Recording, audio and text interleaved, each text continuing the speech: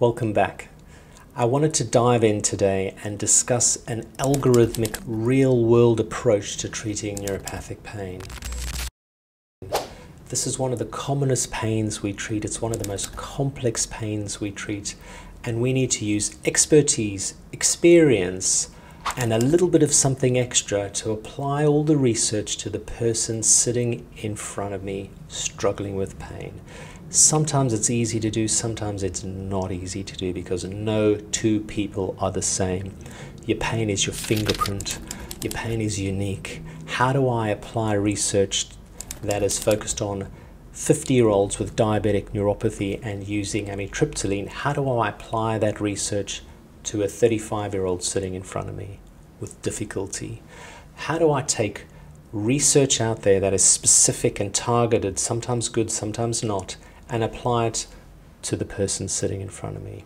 Here is a paper that shows us an algorithmic approach to treat neuropathic pain. It's taken a number of other studies and combined it, and I think it's quite a good paper.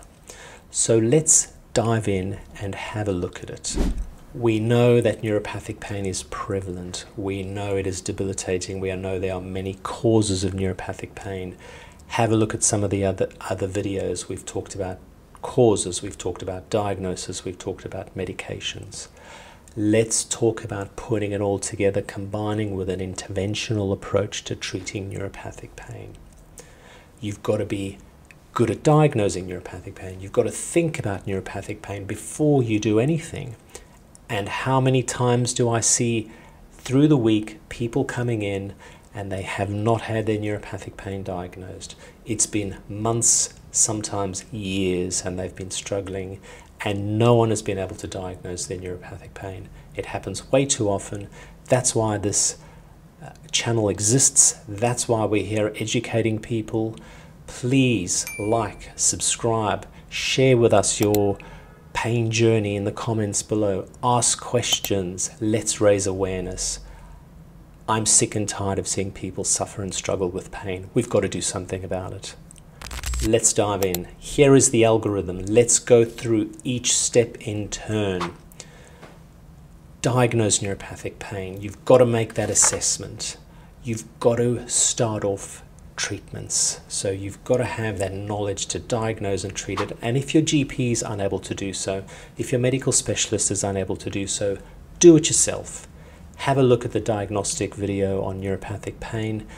See if you've got neuropathic pain. Ask questions. Let's work it out together. Let's work out a bit of a plan of action. And of course, yes, this is not medical advice. This is educational content. Step 1, use the medications available. We have a number of medications available to treat neuropathic pain. Tricyclic antidepressants, serotonin noradrenaline reuptake inhibitors, the gabapentinoids, and topical medications that you can apply topically.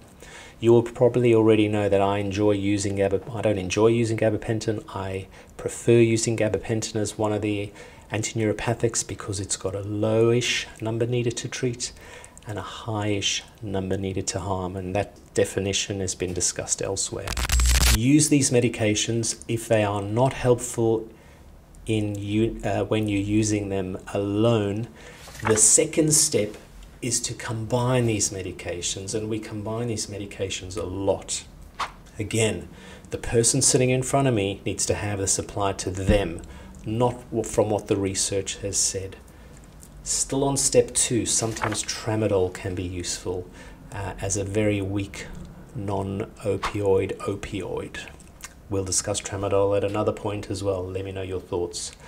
If step 2, combination antineuropathics and consideration for tramadol is not helpful, then this algorithm recommends getting you to a specialist center, a pain specialist center, pain specialist network.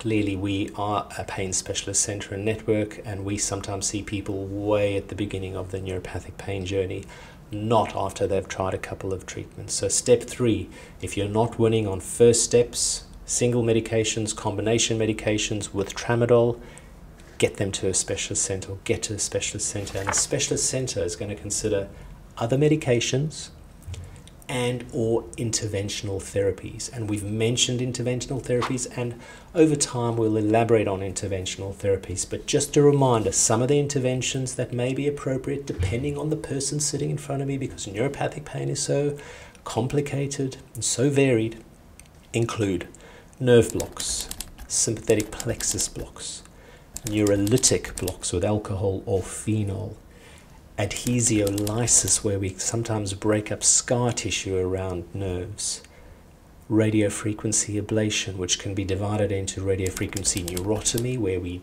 damage, destroy, burn, cauterize nerves, or pulsed radiofrequency ablation, where we don't. We use an alternating current or current that's on and off, so the needle doesn't get hot, it doesn't damage the nerves, but it can suppress nerve function and pain. Other medications might include infusions of ketamine, infusions of lignocaine. So there are many interventional approaches that can be applied to the person sitting in front of you, or in front of me, should I say. One of the things that is so difficult is I can't tell you now what treatments I should be using for X pain, because it's different for every person sitting in front of me. What I can do is, if you share with me, for example, a pain diagnosis, I can share with you a possible treatment algorithmic approach, which we might do at another point as well. So that is step 3, medications, interventional approaches. Then step 4 is what we call neuromodulation, targeted therapeutic delivery, not scattergun delivery like medications might be, not scattergun delivery like rehabilitation techniques might be. We know that rehabilitation, physical therapy, psychological therapy is safe.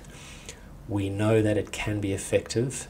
But even so, studies that have been done don't follow patients up for more than 3 months. So we know that some of these effects of rehabilitation fizzle out over time. It needs to be ongoing.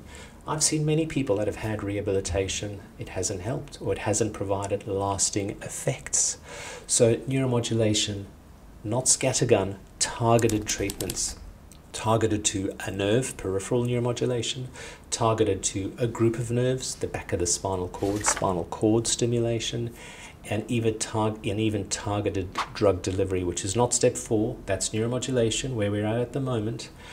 And the aim of neuromodulation is to use it where people's pain is neuropathic, where people's pain is refractory, it's not responding to treatments, where people are what we call psychologically sound. There are no other serious factors at play, incredibly high levels of distress, litigation, various other factors. So we need to make that assessment and sometimes screen people appropriately for neuromodulation. And the thing about neuromodulation is we're not looking for a small amount of pain control. We're looking for a substantial, significant amount of pain control, because there are risks with neuromodulation. There are more risks with neuromodulation than rehabilitation strategies. So we want a profound amount of pain control, 50% or more. And nowadays we're looking for 60, 70, 90% pain control before we consider neuromodulation as a treatment. If neuromodulation fails, because sometimes pain is like that, then step 5 might include consideration for low-dose opioid therapy. And there are many things we can talk about in terms of opioids. We'll get to opioids. There are some lectures for GPs on opioids down below, so have a look at them. Ask questions about these medications so we can work out videos to provide you with answers.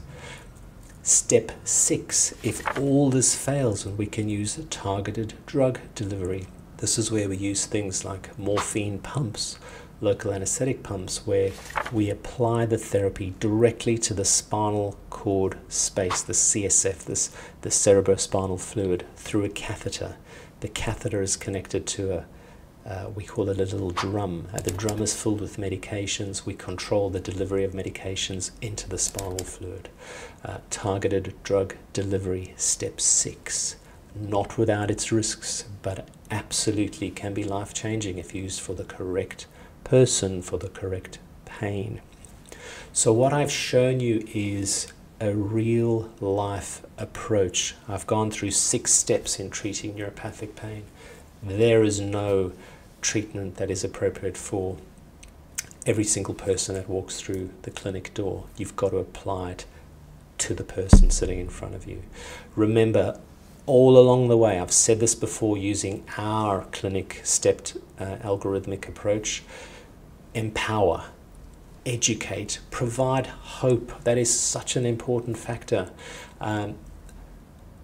And combine that with physical therapies, combine that with rehabilitation therapies, combine that with sleep hygiene, combine that with mood management, combine that with relationship management. It doesn't matter what you combine it with, as long as you're looking at the person holistically. Diet management, diet improvement, there are so many factors at play.